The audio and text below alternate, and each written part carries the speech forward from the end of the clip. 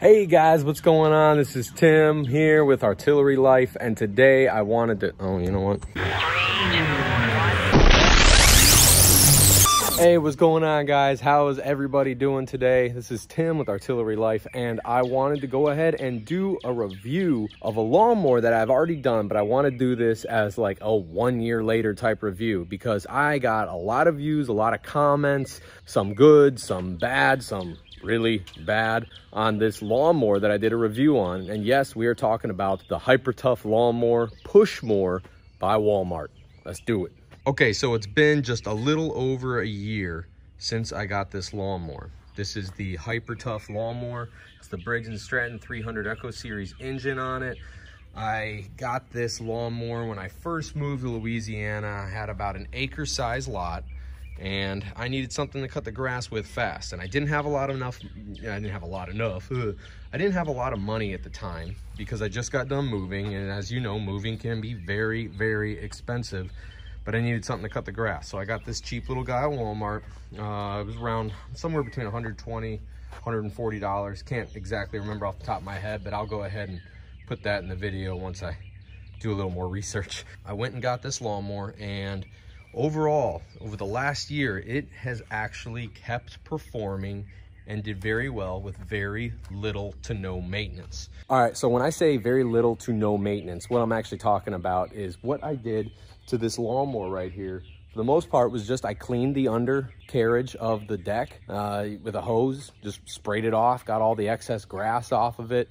I made sure the gas was always, you know, empty when I put it back, so that way gas just wasn't sitting in there in the lines and whatnot. Sometimes it didn't always work out that way. For the most part though, I tried to run the thing until it was completely empty and only used enough gas in there to actually make sure it was empty by the time I was done. I actually have not changed the oil in it yet. And I know I said in my first video that you should change the oil.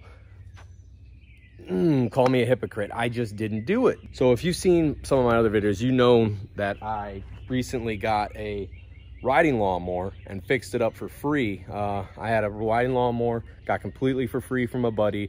And I kind of turned that into a project. And I thought it was going to be longer than it was because that lawnmower didn't run, nothing. It actually only ended up taking me about a week to get it going. It was really just some bad wiring and a bad carburetor.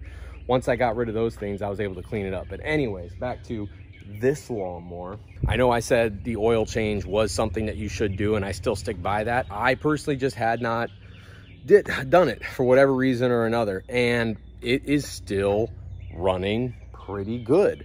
I have no real issues with it. In fact, it's now turned into, since I got the riding lawnmower up and running a few weeks ago, it's pretty much turned into my tight edges lawnmower, you know, where you're going around trees. And I got a lot of stuff like this over here, which is obviously a lot of dirt, but I have a lot of trees in my front yard too. So, you know, going around these close edges and whatnot, I just use that push mower still for those reasons. Don't mind the mess in my front yard, or my backyard, by the way. I did a lot of hedge trimming and I need to clean up. And in the fall time, I started using it too as kind of like a leaf chopper, if that makes any sense. So it's still working. So roughly here in Louisiana, you roughly have to use your lawnmower, depending on where you're at. I'm in the southwest portion. You need to use your lawnmower maybe around twice a week in the summertime, once a week in the spring, once a week in the fall, and the winter time, meh. You know, maybe once every month, really, because the grass just doesn't grow that much here in the winter, at least where I'm at. So this thing has seen extensive use. Like I said, I would have to cut my grass summertime wise, running in that hot Louisiana humid heat at least 2 times a week, and it's still going. And just to give you a size reference, you know, this is my backyard. And then including the front yard up there in the front, which is beyond the house. Including that front yard, I end up having, it was 0.99 acres. So pretty much an acre-sized lot. And I was cutting all my grass for a whole year with that lawnmower. And I tell you what, in this Louisiana heat, I was sweating my buns off. That's the main reason why I got that riding lawnmower. Yeah, I probably should have just got a brand new one, but where's the fun in that? Let's go ahead and save some money and use something like YouTube, which is what I did to fix up that free riding Craftsman lawnmower that I ended up getting. So far over the whole year, any problems that I have noticed zero. I have not had any problems, which is really surprising because, like I said, I had a lot of comments on the video in my first initial review of this. And in that first initial review, a lot of people were telling me, like, this is a garbage lawnmower. This is a stupid lawnmower. It won't run. I got it. They only ran like one time. And then other people were telling me, much fewer, like, oh, you know, this is pretty good for the price and whatnot.